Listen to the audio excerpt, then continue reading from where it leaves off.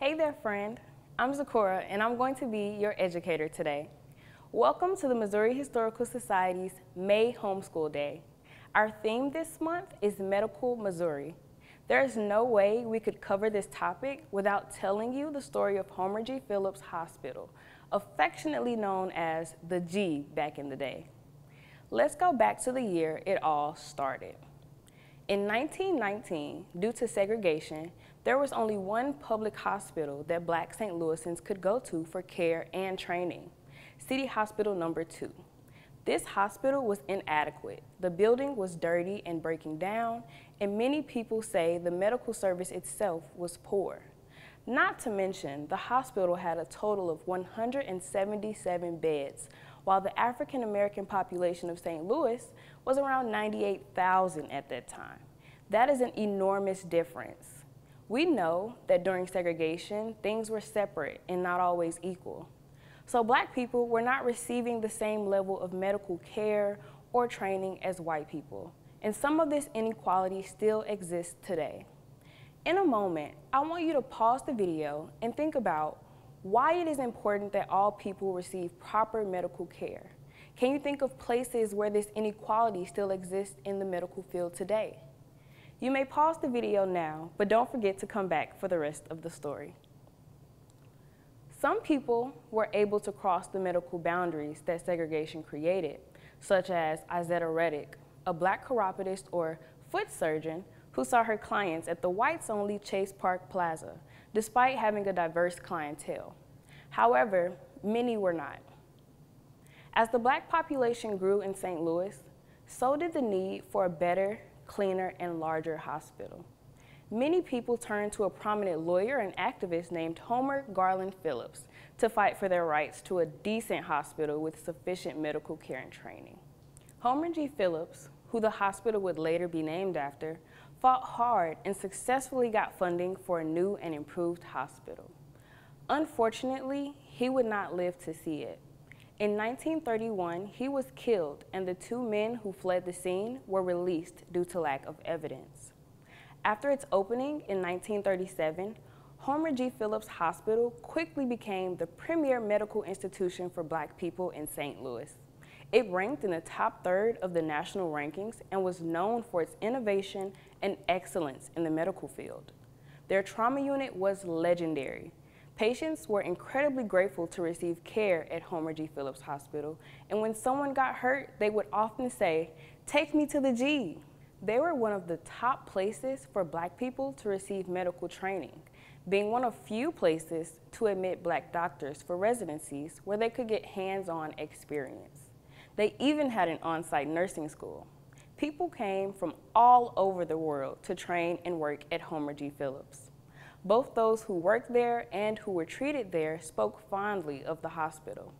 The entire Ville neighborhood was extremely proud to be the home of such a prestigious institution. Which explains why, when city officials decided to close Homer G. Phillips Hospital instead of City Hospital No. 1, many people were extremely angry. There were 20 days, or about 3 weeks, of unrest when local government decided to shut down the hospital. Neighbors protested as the National Guard, police, and helicopters surrounded the perimeter, allowing people to forcibly shut down the hospital. The city's reasoning was that the other hospital was in a more central location, despite Homer G. Phillips being the newer hospital. Mayor James Conway also called it a monument to racism, built according to the attitudes prevalent at that time, essentially claiming that Homer G. Phillips represented an outdated and divisive way of thinking that they were trying to get away from. The closing of Homer G. Phillips impacted the St. Louis Black community in many ways.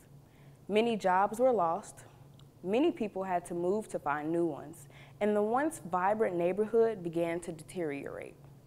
The impacts of Homer G. Phillips closing can still be seen today in the Ville neighborhood. I mentioned before, one of the things that was most special about Homer G. Phillips is that the hospital allowed Black medical professionals to receive training. In a moment, I want you to pause the video and think about this question. Why is it important for Black people to be treated by Black doctors?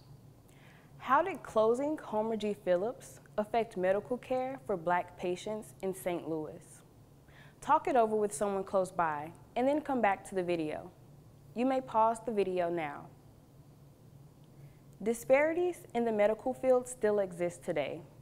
We see it when ambulances take longer to get to Black neighborhoods or when doctors do not listen to Black patients. Many people are still fighting these medical inequalities in Missouri in their own ways. Take JAMA Birth Village, for example. Studies show that Black women have higher mortality rates during childbirth and pregnancy than any other group. That means that Black women are more likely to get really sick, injured, or even die when carrying and delivering children. A lot of this stems from non-Black doctors not believing Black women about their pain or symptoms. Here in St. Louis, JAMA Birth Village is working to combat that by training Black doulas who really listen and can advocate for Black mothers in the hospital and take care of them throughout their entire pregnancy and even a little while after the baby is born. Organizations like JAMA are just as important today as Homer G. Phillips Hospital was back in the day. As we prepare to wrap up, I want you to take one question with you. How can we keep working to ensure that everyone receives proper medical care to remain safe and healthy? Learning about these difficult parts of our history can be tough sometimes, but it is necessary. History helps us know where we come from, where we are, and where we can go. Take what you learned today and share the knowledge of Homer G. Phillips Hospital with someone around you. It can inspire change like JAMA and keep the memory of Homer G. Phillips alive. Thank you for learning with me today. Check out our other gallery stops and virtual learning activities at our website. You can find the link down below. Also, check out our new History Exploration Days coming to you next school year. To learn more, click the link in the description.